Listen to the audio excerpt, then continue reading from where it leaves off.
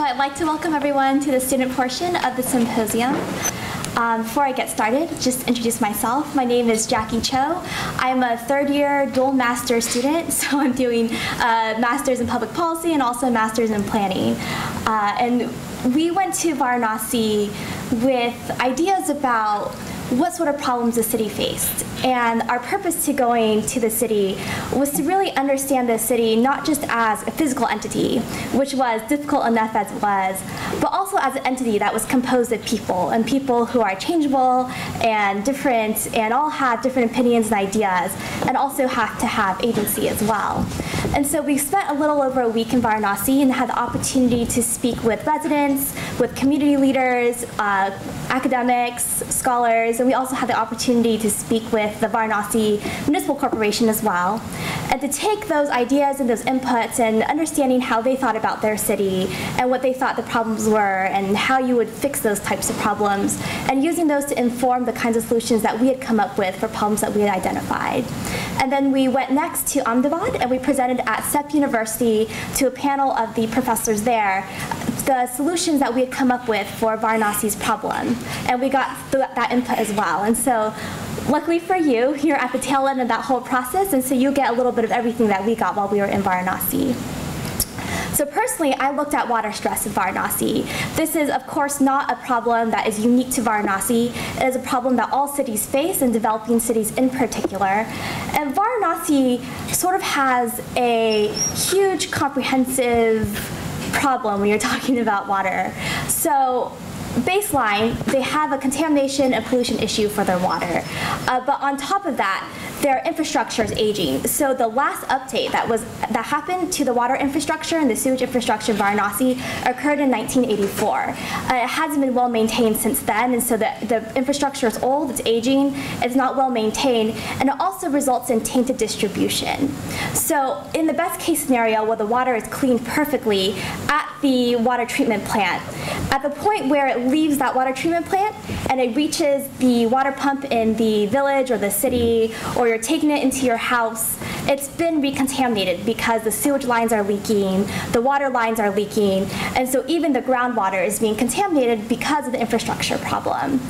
And on top of that, there's also insufficient storage in Varanasi. So for a city of about 1 million people, there are only 21 storage tanks that are located throughout the city to service all these people. And on top of that, we've got storm drainage problems. We have annual flooding. My solutions, I specifically only looked at the first 4 problems, which were sort of big enough on their own. I didn't really look at flooding and storm drainage, which was something one of our other classmates took the time to look at. So kind of to give you an understanding of the scope of this problem, Varanasi receives 45% of its water from the Ganga River. And the Ganga River at Varanasi is basically at its most polluted point along the entire river. So this is a table that shows you water samples that are taken at different ghats in Varanasi. So ghats are basically stone steps that lead from the city and allow people access directly to the Ganga River. So at the ghats in Varanasi, you'll see people using that for access to get to boats. You'll see people doing laundry, bathing, brushing their teeth, water rituals, and this is also where the cremations occur in Varanasi. So samples are taken along Varanasi, and no single sample that was taken in the vicinity of Varanasi met Class B standard. So Class B standard is a bathwater standard. It's not even for drinking water. At the most polluted point in Varanasi, at Varuna Ghat, which is one of the main ghats, the average biochemical oxygen demand exceeded the standard for Class B water by 15 times. So biochemical oxygen demand is a measurement that's used to assess how many bioorganisms are needed to clean the water. It's the oxygen they output. And so exceeding the limit by 15 times means the water is pretty problematic. The average fecal coliform level in Varanasi at Varuna Ghat exceeds the standard by over 86,000 times. So this is a big problem, and so that's sort of the scope of what we're looking at. And the reason why this is such a problem is because there are multiple sources of contamination in Varanasi. We've got tourists, we have slum dwellers, residents, industry, we have the rituals, and we have agriculture. And so this isn't a simple one-stop, we just need to stop the runoff, or we need to prevent people from dumping their industrial runoff. This is a really multifactorial problem. And so thinking about that, the first part of our course, and the part where we were here at USC, we spent a lot of time doing research. So looking into interventions that have taken place all over the world, thinking about different approaches that people have taken to solve their water stresses, water shortages, water overabundance, cleanliness of water. And I really hit upon three main approaches to the strategies. So the first one was a short-term solution, which was household water treatment and safe storage. The second option was something that would need a little bit more time, so a near-term solution, and that was small-scale water systems. And the last option is sort of the most evident option that sort of hits you in the face, which is a long-term solution where a complete overhaul of both the infrastructure, so the nuts and bolts of the water system, and the administration, so the management, the people side of the water system. But since something like that would take years to implement, I felt it was important to supplement with things that could happen in the immediate and the near term. Today, I'll only be discussing my short-term solution for time-constraint issues, and just to kind of give you a taste of the process that we went through and the understandings that we came to while we were in Varanasi. So household water treatment and safe storage is one of the most popular water interventions that's used worldwide. And the reason for this is it's the most cost-effective water intervention that has been used, and is one of the few water interventions that has been clearly documented to decrease disease incidence and decrease incidence of diarrhea. So it's been used, and you can see here in Kenya, Mozambique, but it's really been used worldwide in places where there are water shortages, and in places like countries like India, where they have a wet season and a dry season. So the basic fundamental idea behind a household water treatment and safe storage system is to treat the water at the point of use. So for a city like Varanasi, where there is a water supply, so we have the Ganga, we have the storage tanks, we have the hand pumps that are all over the city, but the distribution is tainted, so you can't trust that water no matter where you're getting it. You treat it when you pick it up, you take it home, and you treat it there, and you store it, and this is also the key part of the household water treatment and safe storage system, is the safe storage part. So you have to make sure the water is not going to get recontaminated after you've treated it. So this is sort of the big picture idea for what you would do with a household water and safe storage system. I'm happy to answer more questions about this in particular, or any other strategies when we get to the question section, but in the meantime, I'll move on to sort of the next step. So for us, going to Varanasi was a process of thinking about our assumptions and then checking to see if they were right. So for me to think, okay, a household water and safe storage treatment is important, I'm assuming a lot of things about how water is used in Varanasi and how people think about their water. One of the things that we had assumed based on a lot of the literature that we had been reading was that there was going to be a lot of misunderstanding about how polluted the Ganga River was. So the Ganga River is a very sacred area in India, in Varanasi in particular, and there are a lot of ideas about the Ganga River being cleansing and self-cleansing. And so one of the things I thought was going to be the most difficult thing about getting people on board with the idea of needing to treat water was that they would believe the Ganga River to be clean already. Turns out everybody in Varanasi, everybody we spoke to, including our rickshaw drivers, had a very clear understanding that it was incredibly polluted and should not be used to drink. That notwithstanding, they were still using the water because there's just only so much that you can do.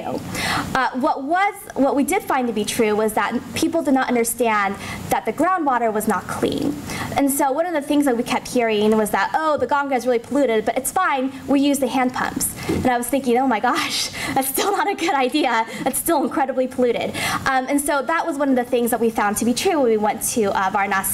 We still saw problematic water storage. We saw that people were still using high levels of contaminated water, and that there was really problematic sanitation and sewage disposal in Varanasi. The thing that we found not to be true, that we had thought to be true based on our readings of background research, was that there was going to be a lack of water distribution. At least in the places in the areas of the city that we went to, including the slums, there was a lot of access to the formal water structure. So there were hand pumps just about everywhere you went. In an ideal world, we would have gone out further into Varanasi, into the more rural areas, to see if this continued to be true. But given time constraints, we weren't really able to make that particular verification. So with those understandings of how people perceived water and how that was being used and how it was being transmitted, the these were sort of the key elements that I thought would be important if we were to actually implement a household water treatment and safe storage system in the city of Varanasi. So the first step in this system, in every city that it's ever been taken to, is education. So you need to convince people that the water is dirty in order for them to want to clean it. And you also have to help teach them how to do it, to convince them that it's doable and that it's important to keep it, not just to clean it in the first place, but to keep it safe in appropriate storage. The second step was obviously to get safe water vessels. So one of the most common things that we saw people using to store water in the households and also in businesses and in firms was just a bucket. And they would have a cup and you just scoop it in and scoop it out. So if you imagine that every time you open that bucket and you put it in the cup, you're contaminating the water all over again. And so that was something that was really important, was to think of the idea of what is a safe storage vessel that could be used in India, that works with the culture, but is also something that is reproducible and cheap enough that it's accessible to everyone. And so the last element of implementing a system like this would be the behavior shift. So what I mean by that is actually seeing these things in use, using the storage vessels, treating the water, and not using the Ganga River for anything other than ritual water use. And the last element is something that I'll be discussing a little bit more in depth, but the idea of having personal responsibility for the water. And this is something that we were hearing over and over again with all our discussions, and something that the faculty at SEP thought was really important, was the idea that the people themselves were responsible for their water and that they couldn't rely on anyone else to keep it clean for them. And so this is a theme that I think we've heard with a lot of our speakers today and we'll continue to hear with the students, but the idea of agency. And so we're thinking about some key takeaways for how we engaged in Varanasi. The first thing that we had to think about is when you want to engage in a city like Varanasi, in a country like India, it's not a given that the systems will be accountable, that agencies will be accountable, that municipal corporations even will be accountable, and it's also not a given that there's going to be sustainability. And so it's important, and the things that we kept hearing and things that we saw, especially with the water systems, is that you can build it, but if you don't put in a formalized system for accountability and people don't know who they should call, then those things start to break down. So one of the problems of Varanasi is that the management of the water system is actually managed by two organizations, and it's not clear which organization has responsibility for what, and so when people have problems, they don't know who to call.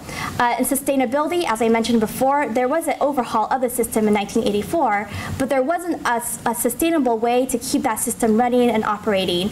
And so those are two important elements that in a country like the United States and a city like Los Angeles might just happen on their own. But in a city like Varanasi, we have to really think about actively building in those things at the ground level.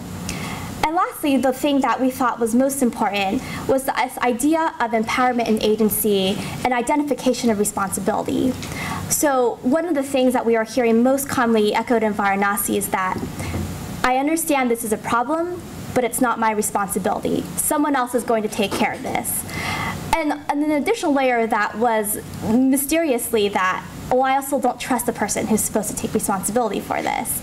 And so sort of this weird kind of passing the buck situation that we saw is that the residents didn't trust the municipal corporation, who didn't trust the state level government, who probably in turn didn't trust the federal government, who likely didn't trust anybody.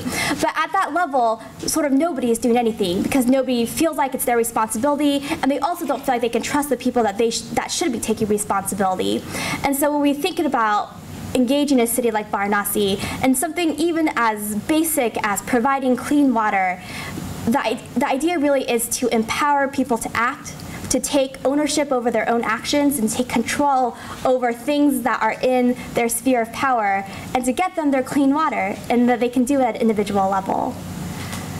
So I'd like to thank Professor Barney for giving me the opportunity to speak today, and I'd like to pass it off to David Shea, who will discuss a little bit more about our experiences. So hello, I'm David Shea. I am a second-year Master's in Planning student. My project dealt with floor area ratios and their potential in Varanasi, but I'm going to start with my general reactions to Varanasi as a city and kind of what led me to pick floor area ratios as a strategy for potentially helping solve some of the problems in this really ancient city. I think our first intro in this class to the city was, first of all, learning about the incredible history of this ancient city. You know, it's the center of Hinduism. The Ganges is considered sacred, as we've heard. But also, this comes with a lot of problems because it was built long before planning was even really a concept. It came up really informally. It's incredibly dense. It has all these rituals that we were told we couldn't touch, and a kind of a street level activity that happens on an informal level and a formal level, kind of chaos in a certain perspective from a Western perspective.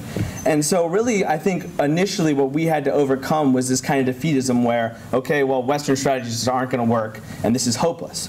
And this is something that Professor Barnett kept hammering home. He said, look, you guys are Westerners. They're going to be critical of you coming over there and throwing strategies at them. But you have to fight through that because there's ways to take what we have learned in the West as planners and apply it to a city like this. And there is a way that he believed, and he really spread this passion to us, that we could find this middle ground where we could have some effect and could start to create change. So he suggested to me, why don't you look into floor area ratios? And I thought, my God, that's the most boring thing anyone could ever suggest. And as it turned out, it was actually fascinating. So for those of you who don't know, floor area ratio is basically, if you have a lot, your floor area ratio is your total floor area compared to the lot size. So if you're told that you can only build to an FAR of 1, that means that if you build out to your full property lines, you can only build 1 story. Now, as you see from this diagram, if you only build to 50% of the lot area, then you can build to 2 stories, and so on and so forth. But what you have to remember is that this is a limited tool. It's aimed, at least in the Western standpoint, at controlling density. But it only does so much because if you have a very large plot, obviously it's fairly uncontrollable. And yet it's become kind of ubiquitous in planning circles as kind of an enforcement tool and to alleviate community fears over these kind of towering, giant, dense buildings that would blot out the sun. So then I set out and trying to figure out, okay, well, if that's the Western standpoint, what's going on in India? And what kept coming up time and time again in the times of India was this issue in Mumbai, because they're really the pioneers of what they call floor space index, but which is the same exact notion and the same exact planning tool. Basically in Mumbai, there's this problem with incredible overcrowding, both indoors and outdoors. And the municipal government got together and said, okay, if we set very low floor area ratios throughout the city, then people will stop building. And that's a good thing, because they thought, okay, if there's less places for people to stay, there'll be less people, and there'll be less crowding, which seems like a reasonable thing. So they set the limits to 1 and 2 throughout the city, and were very, very rigid about it.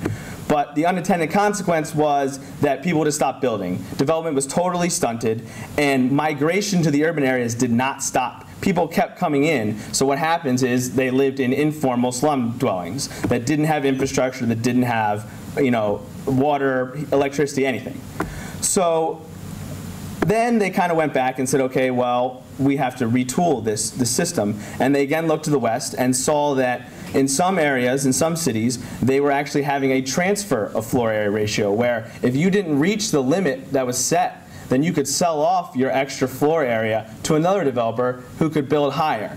But the problem with this transfer development rights scenario that they set up, as they called it, TDR, was that they didn't allow a lot of flexibility. They said, okay, only in certain parts of the city can you sell off your unused FAR, and you can only build to an FAR of 2.5. So you only have an additional area of 0.5 FAR to build to. And it really didn't solve many of the problems because it was incredibly rigid. And also, there was no way to ensure that people built to any density at all, because remember, this is just a cap. So what happened was people were just selling off their unused FAR to get quick cash, and developers in the outskirts of the city, in areas that already had good infrastructure, were just building higher.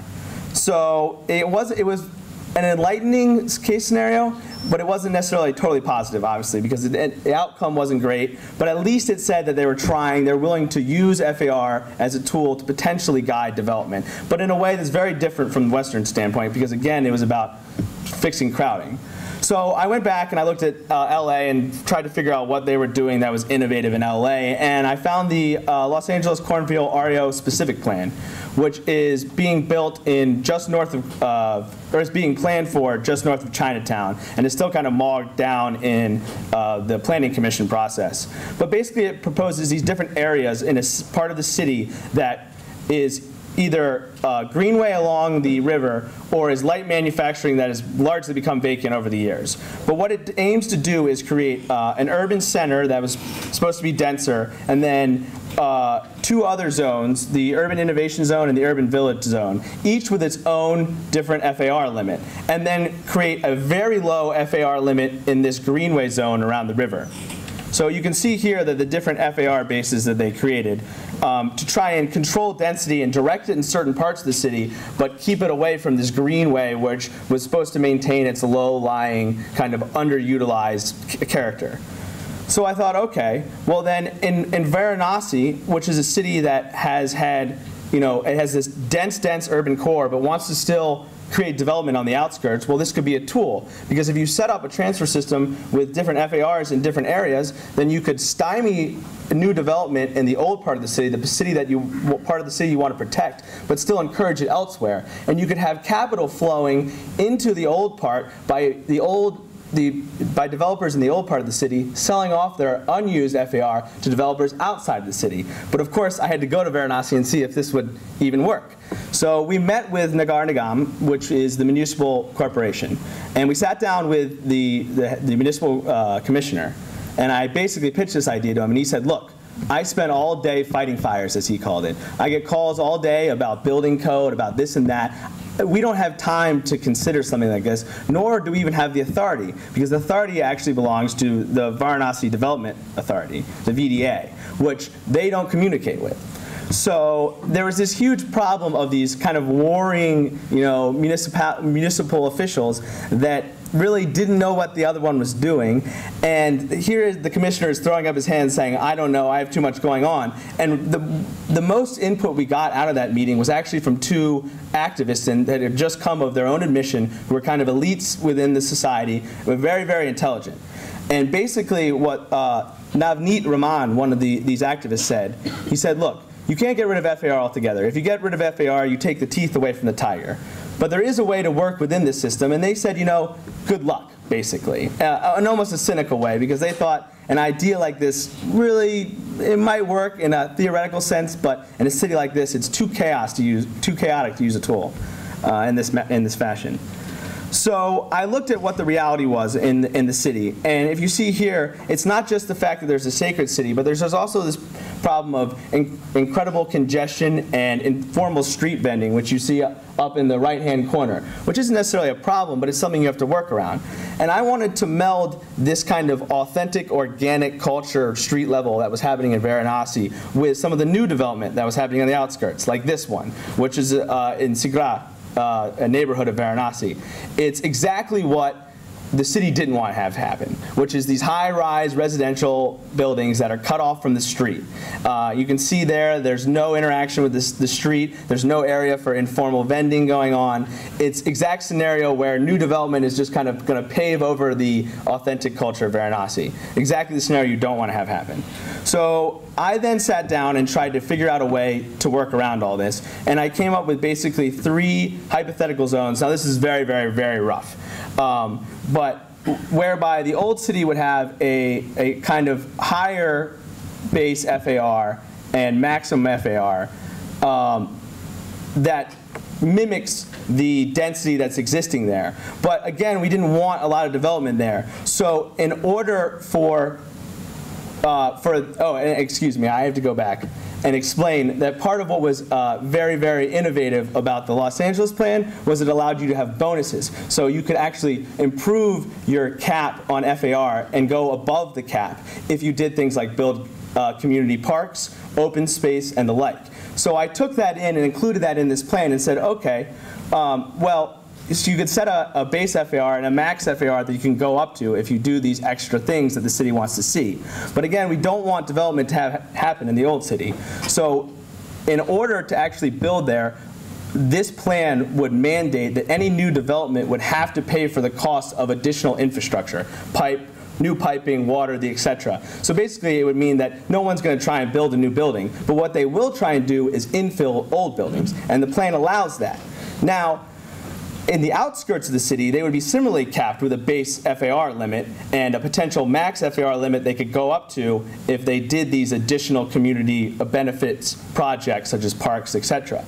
But if they wanted to purchase additional FAR, then they could do so within their own zones. So each zone could trade with another developer who wants to go, beyond his base level FAR.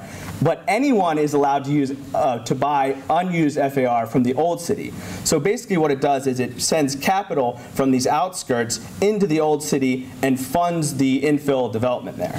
So that was the basic strategy, and it's an uphill battle in a place like that because I pitched this idea to SEPT, and they're stuck in a lot of the same thinking that's actually stymieing thinking in Los Angeles, which was, well, what about, are you thinking about setback requirements? And I kept saying, no, this isn't looking at design, this is looking at FAR. It's just a plain strategy for density. Leave design for something like a design guideline. And they kept thinking in this old way of planning thinking, which is we want to control design, which is always what FAR is secretly been about, at least I think from a cynical viewpoint.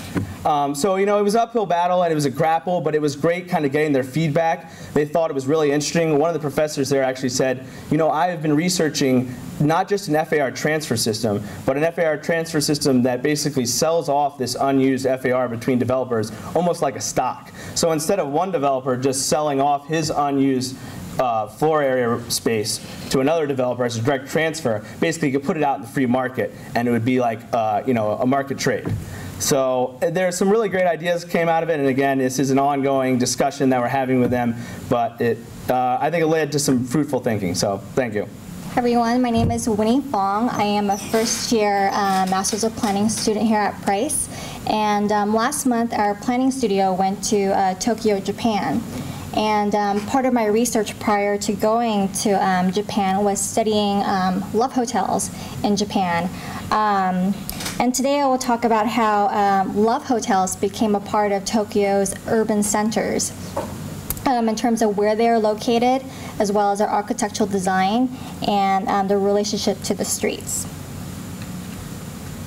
So what are love hotels? Love hotels are basically short stay establishments where married and young dating couples come to spend a few hours, such as 2 or 3 hours, to engage in sexual activity, mostly because they lack the privacy to do it in their own homes.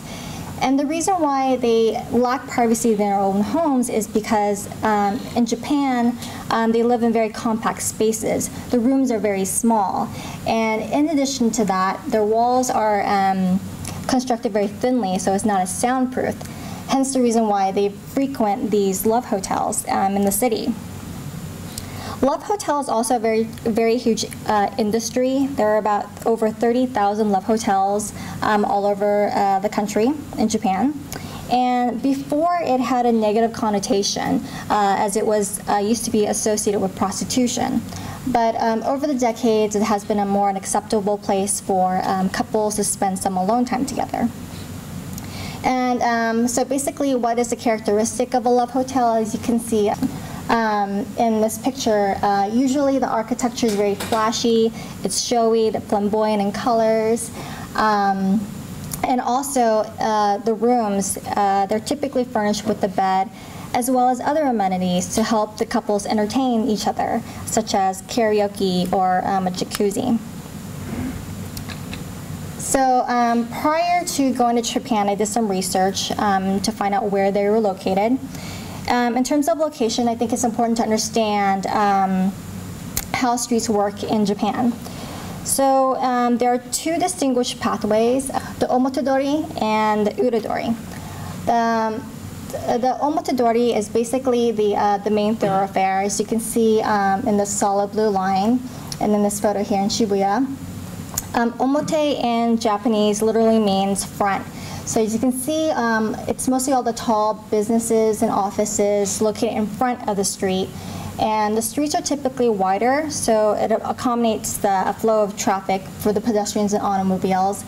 And it's usually very busy. Contrary to the omotedoris are the uradoris. Ura in Japanese literally means back. So these are the back streets located right behind the front streets. As you can see here, they are in the dashed line in this area. As you can see in this photo, The roads are typically more narrow, it's more intimate, it's quiet, and more traditional. So I think one of the struggles I had prior to going to Japan was that the uradoris here, the roads tend to wind in every direction. So it's very hard for the Japanese to give these street names proper street names. So to pinpoint where these hotels were located on a map was very difficult. So when I went there, I just basically went on a limb and just walked randomly, hoping I would find love hotels. And as a colleague had mentioned, you know, these alleyways, they kind of leave us with an element of surprise. You'll never know where these alleyways will lead you to. And in this case, it led me to my very first love hotel in this corner alleyway. As you can see here, it's very flamboyant, it's very pink, it's extreme, and whatnot. You can tell it's a love hotel. And walking along this main corridor, I went to another alley and I saw more love hotels. As you can see, these buildings, they kind of conform more around the buildings and its surroundings. And so at this point, I was starting to get a little bored. Until I reached this end of the road and I saw this building. I think it's a sex business establishment. So I thought, okay, maybe I'll see some more love hotels around here. So I walk further and I see this, down this alleyway right here, I see this stairway going up. And I thought that's pretty interesting because normally I don't see stairways going in an alleyway. And then I see this lovely couple walking down and I thought, oh, maybe they're possibly coming down from a love hotel. So I decided to go up and to see what was up there. And surely enough, I hit jackpot. I think I discovered the infamous Love Hotel Hill in Shibuya. And you can see here in this road is just a long roadway with just love hotels left and right, one after another. And I kept walking and you can see there was a lot more curving towards the end. And you can see more love hotels pictures here. I was able to go back to the drawing board. Based on my notes and my pictures, I decided to map out where all the love hotels were in this area, in this particular vicinity. And having spent a week in Japan, I was able to assess the surrounding areas in Shibuya. And in this corner of the road is where all the retail and shopping is. The famous Shibuya 109 department store is located here. And right behind it is this entertainment district where all the bars are located at, and all the karaoke. And right behind it is where all the love hotels are situated and scattered around. And what I can surmise from this is that, you know, people from the offices are shopping, they come and they hang out, have fun, they go to bars, and towards the night they eventually migrate towards these love hotels. So after spending some time in Japan, I began to develop some clues as to how to differentiate and identify these love hotels. And one of them was signage. As you can see here, in the love hotels, they typically have a sign sitting on the street. And you can tell it's a love hotel because it provides two rates. One is a short-term or short stay rate, and the other is an overnight rate. As you can see here, a short stay is about 2,500 yen, which is equivalent to $25 for like about 2 to 3 hours. And it can range up to 6,000 yen, which is $60 for an overnight stay. And in addition to the price of the hotel, they also provide pictures of what the room looks like inside. So when patrons walk by, they can see how much it costs and see what the rooms look like. If they like what they see, then they can go inside and reserve the room on site. Secondly is privacy. Patrons who frequent these hotels tend to be very discreet about their visits. And one of them is the hotels are built where they separate the entrances and their exits. So you can never see the patrons coming in and out of the same area. In this case, you see they have these walls built that separate the street from the door. And I think it allows patrons to kind of walk down the alley, disappear in there, and so people can't see them physically walk through the door of these love hotels. Secondly, are windows. Some of them don't really have windows, as you can see in this hotel.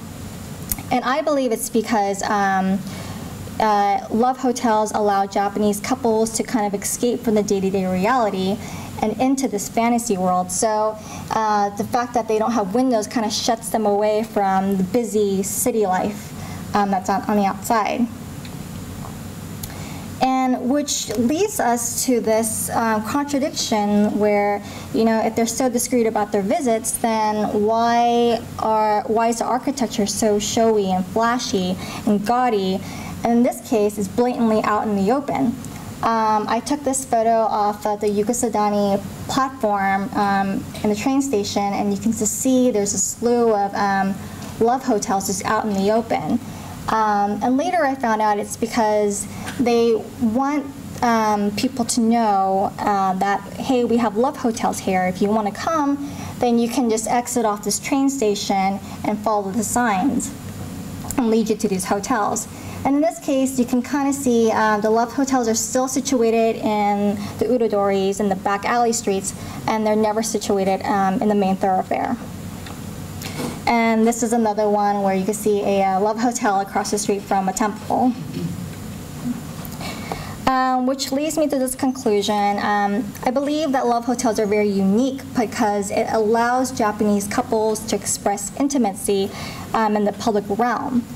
And what I found, having gone to the visit, at first my perception were I thought love hotels were these seedy, inappropriate facilities, but honestly it kind of blends in with the urban fabric and the urban landscape because it functions as a practical purpose. And it has been embraced in the Japanese culture because they lack the privacy to do stuff like this at home. And I illustrate this point with this photo here. I was able to follow these two old ladies dressed in traditional kimonos walking up the street with 4 big love hotels like it's nothing. So I want to conclude that it will be interesting to see how love hotels play out in the future as we see some demographic shifts and social phenomenons such as declining birth rates. Statistics have shown that Japanese aren't having enough sex, and also the social phenomenon of herbivore men where men my age are not interested in marriage or dating. Really quickly, the other part of my project in Japan was mapping Tokyo in time, and I did so through the lens of the urban bike culture, where I captured video footage and also photographs of people who rides bikes, where they ride them, and also their bike infrastructure. And from that, we had a site area here. Basically my strategic intervention was to bring a bike share program to increase accessibility of people coming to the site in this area. And basically a bike share is this shared use service which allows people to check out a bike using this kiosk, and they get to ride it for a short amount of time, and then they can return it into any other station in the network. And I feel like this would also help reduce illegal parking, bike parking in the area, and also the crowded train stations. And here's one that I saw in Yokohama that's existing in Japan. And later I found that there was an existing bike share in Shibuya where our site was, but as you can see, it doesn't exhibit the traditional elements of a bike share. It doesn't have a kiosk where you can go and rent a bike, and also doesn't have these docking stations. So from being there, I wasn't able to tell what this was, and so my intervention would be to improve their bike share program and also strategically place them in areas all over the site. So that concludes my presentation. So in light of time, I'm going to kind of go through this pretty quickly, but I do want to just make a brief mention of the one of the kind of different approach that we were taking with this class, the Japan studio, because we actually went to, rather than kind of going to Japan with our proposals and our interventions planned out, and going and presenting them there, what we were doing was we actually went to the trip in the middle of the semester, and we kind of went about engaging the city in 3 alternate ways. In the first way, we were all exploring in kind of academic research papers a theme, a phenomena of the city, and we all did various things. Winnie's was the love hotels. Some folks did various aspects of nightlife and fashion, and kind of the smallness of living spaces, and explored those themes to kind of educate ourselves about the phenomena of the city. And then when we went to the city, we all prepared creative mapping projects to visualize the city in time. And one of the things that Professor Barnett was explaining to us and trying to get us to think about was, because Tokyo is the city that has kind of rebuilt itself over and over again rapidly over the years, so that it's hard to judge this city by the built form alone, because it's constantly in flux, it's constantly changing. So one of the challenges he gave us was to find creative ways to visualize that city in time. And then the third thing we were doing while we were there was trying to identify, and this to me was the most difficult part to do, to identify some sites where we could come up with an intervention within the city to capitalize off an opportunity where there was a class of architecture students who has also been doing a project in the neighborhood of Shibuya in Tokyo. There's a site that currently has a public park on top of a parking garage that they are developing into a museum for a particular artist from Japan. And so we're trying to find ways to kind of capitalize off of that opportunity, and with further investments in the city. So what I'll talk to you about here is, first I'm going to go through the paper, the research that I did before going to Japan, and then I'll talk to you very briefly about the intervention that we're still currently working on, but kind of frame it a little bit with the challenge that we have with kind of going to a new country and trying to do this. And then the third thing I want to show you, and I'll have a couple quick clips that I want to show you for my project of visualizing the city in time. So my theory paper, I was focusing on the unique history of political activism in and around Tokyo's train stations, and in particular the Shinjuku station, which have these really interesting history of kind of radical political protest. A primary source for this paper was some research that was published by Peter Eckersall, who's an associate professor at the University of Melbourne, Australia, on kind of the history of the Shinjuku concerts in 1969, and then a discussion of the documentary film Chikatetsu Hiroba, Underground Plaza, which was a documentary film that presented these events kind of from a little bit of the perspective of the people participating in it. And then I was trying to tie these events back in 1969 to kind of an ongoing debate over the use of these train stations as kind of an efficient public passageway, if you will, or a kind of a public plaza space, and relating it with some events that have happened much more recently in and around these train stations. So in 1969, there were these activists and students who were protesting Vietnam, and they dubbed themselves as folk guerrillas, and they blocked the passageway near called the Underground Plaza near Shinjuku Station's west exit during several months, and they were singing folk songs and giving political speeches. And this was not the first. This was not the first sort of political protest to take place in a train station in Japan, but this was a particularly memorable one and a particularly effective one because, for one reason, Shinjuku train station is this huge, extremely busy, important transit node within Tokyo. I visited here, I got lost in it, it was a lot of fun. And just to give you a sense, in 2008 numbers, This was the world's busiest train station as far as the number of passengers who travel through, and it had a daily average of 3.64 million passengers. So in 1969, when they were blocking these passageways for these protests, they were able to kind of get their political message out across the city to this very large cross-section of the population very quickly and very effectively.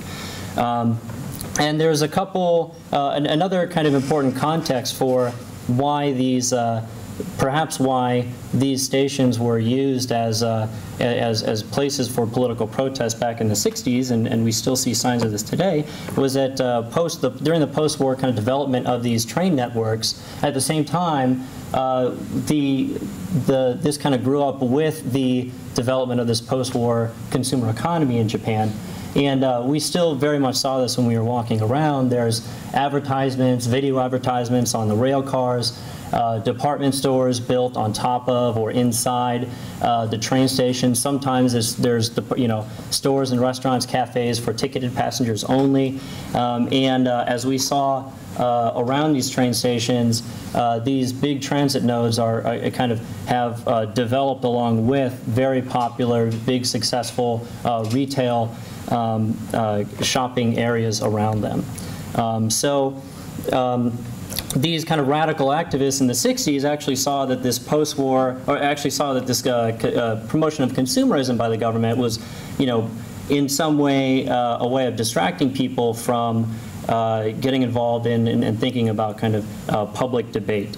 There's this really interesting narration within the film that's up here, where the filmmaker kind of relates what the activists are trying to do here with the idea of the Greek agora, which is this gathering place, this public place where everybody goes to hear the news and hear speeches and essentially to take part in democratic debate. And what these activists were doing, they weren't just kind of giving their own speeches and trying to portray their own agenda out to everybody, but they were kind of actively, and it's seen in the film, they're actively trying to recruit people into this conversation and kind of talking about not one subject, but all of these different issues and everything that are on their minds, and having this very open, very kind of haphazard debate. So what the filmmaker, what the documentary film tries to show is that there's the kind of the main goals of these protesters are really to kind of present to the public the value of using spaces like these train stations for public debate, and really turn this station into an agora. However, the documentary film about these events ends with railroad police coming in and removing the protesters, and there was a plaque in the station that it labels it Underground Plaza. They put a quick handwritten note over it that basically changes the name from plaza to underground passageway. When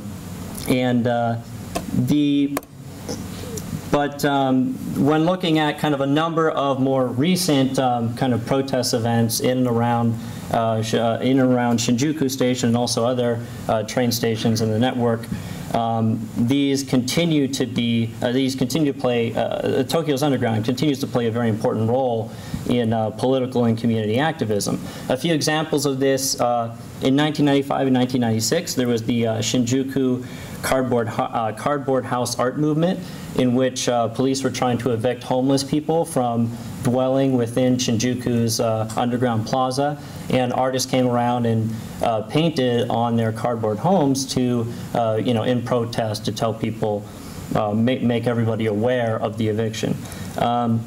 And then in 2005, there was a march called the Memorial Walking Care, in which there was survivors and families of a 1995 sarin gas attack that hit 5 subway trains in Tokyo. And this march in 2005, in remembrance of that event, walked along the streets above ground, but it did so above each of the train lines that were affected. And then here, this is a photo here, actually. We were only in Shibuya for, I think, 4 days out of the trip, and on the second day, I walked out of the station, and I'm not sure what he was protesting, but this gentleman was kind of standing up here in a military uniform with a flag on top of a van. He had a megaphone, and he was clearly giving some sort of political speech to the passersby. So even just there for a short period of time, it was neat that I was able to kind of see that these train stations are still kind of being used in this way for kind of political performance. So in a way, what I try to talk about in my paper is that while these stations focus as these important transit nodes, they're also kind of functioning as important community assets for democracy, for political debate. People are turning them into informal public spaces, since these are really, kind of destinations in their own right. So that kind of relates to, however, the struggle that I had with then, researching and reading and everything from afar, and going and traveling to Tokyo and finding that everything is much more complex than it seems before you go. So as I said, we're still all kind of working and struggling with our interventions and everything, but one thing I wanted to do, since the project for the museum site that the architecture students are working on is in a site that currently has a community park, which we went and visited. It's quite beautiful, and it was definitely being used while we were there. I identified a site that I wanted to propose a new public plaza that could also kind of function as a public performance space. The difficulty that I've been struggling with here is, on the one hand, from my research, it would see, from kind of doing this reading and everything about how people have kind of informally used these train stations, how do you, with a new plaza, kind of compete with how people are already using that train station? And, can you expect people to kind of use a space in the same way? However, at the same time, I really began to, question that kind of previous the expectation that I had is, perhaps too much of a generalization, because as we went around Tokyo and to different districts and everything, there was just a wide variety of these very vibrant public spaces, because it's such a kind of highly mobile and kind of pedestrian-friendly city everywhere we were going. And it was really interesting to see and kind of hear from some locals as well, kind of the different roles and the different functions that all these different spaces use as well. And while, my paper was kind of looking at these informal uses, kind of creation of their own kind of public space or agoras, there's a lot of, very well functioning kind of formal public spaces for that we saw as well. So this leads me to my project to visualize the city in time. And what I was trying to do here was take a look at, I wanted to do a video and kind of take a look at get out on the streets of Tokyo, and also go to a number of different districts and some of these public spaces that we saw, such as Ueno Park and a street market that I'll show you here, and show and I edited it together kind of from morning to night and then morning again to kind of show the passage of time throughout about 24 hours. And coming back and visiting all these different sites at different times of day, I thought was really informative, just to kind of see how the character of the city transforms throughout the day. And what I tried to do in the video was kind of explore a number of the different themes that we all looked at before taking the trip. So, because of time, I'm just going to show you a quick little clip here. This was actually one of the, kind of on the theme of public spaces and their relation to the train network. This was, to me, this was one of my favorite spaces that we visited. It's really fascinating. There's right up there on the very top there, that's an elevated train line, and they built this, it's informal looking, but it's a formal market that has been built within alleyways on both sides of the elevated train line and also under the train line.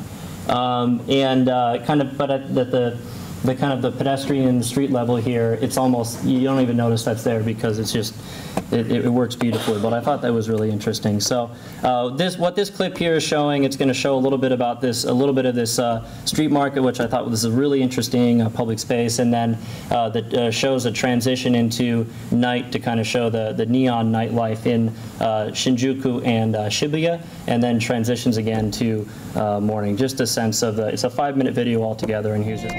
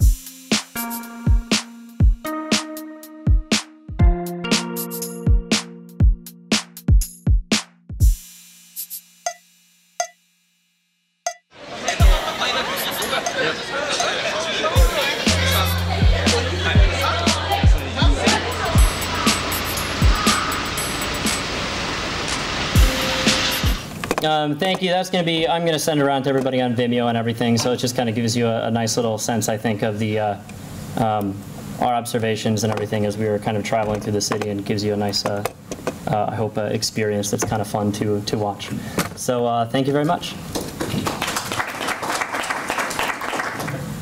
So we'd be happy to take any questions anyone has about anything related to India, Japan.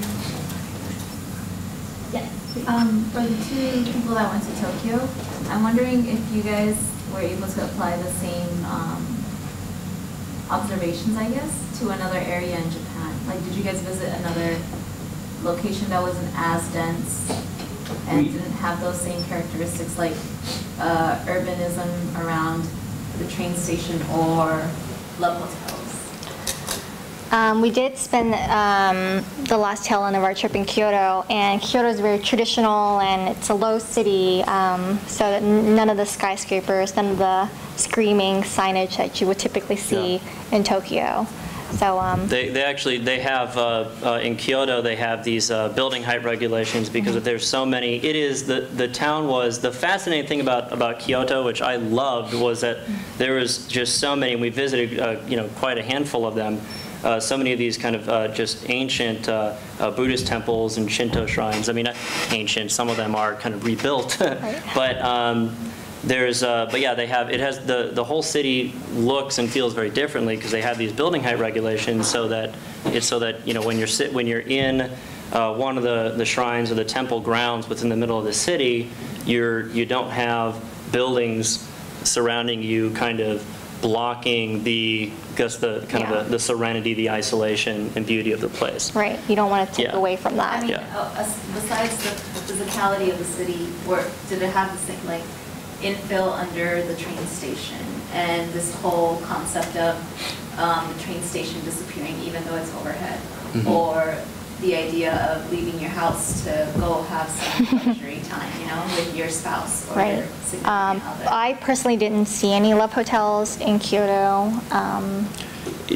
It definitely had a more traditional feel to it, but the the way it's much of it is really a kind of a more formal grid throughout it, so it has a different feel. But still, there were one of the things that we found that were very similar in both Kyoto and in Tokyo were these little and I have a couple shots of one in my video, but there's these little alleyways with these barlets, or sometimes small little districts like Golden Gai in Shinjuku that are really cool with just kind of a more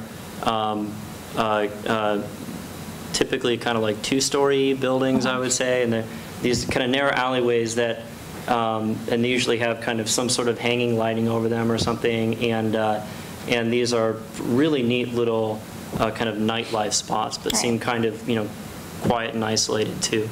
And we saw those in Tokyo, and we did see those in Kyoto as well. And these are in really narrow little alleyways. In Kyoto, there's this really beautiful district that's along, I don't remember the name of the district now, but it's along a canal that they have there. And there's a little street right along the canal that we all walked through that was really cool. Right. So when we were but yeah, we were kind of doing and making some comparisons and everything with Tokyo. I would say that we did a lot more, much more kind of detailed analysis of Tokyo because that's where the sites and the interventions were that we were looking at. I wonder if each of you could just talk for 1 minute about the same question so that we can hear you more clearly about just everyone participating. And that is, we talk a lot about how your education here, your perceptions here, take ideas and put them there. It's inevitable, right? You learn so much about intervention in the United States and you're taking it to other places. I wonder if you brought back feedback loops where you now ask yourself the question, what did you distinctly see there that shook your foundations about how you approach cities here?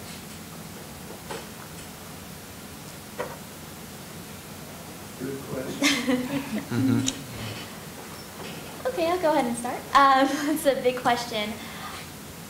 I guess, to be fair, this wasn't my first trip to India, so I think had it been, I might have had sort of that more kind of foundational shake-up and questioning how I perceive cities. Varanasi in India itself is pretty unique and has a lot of characteristics that aren't found in a lot of other Indian cities.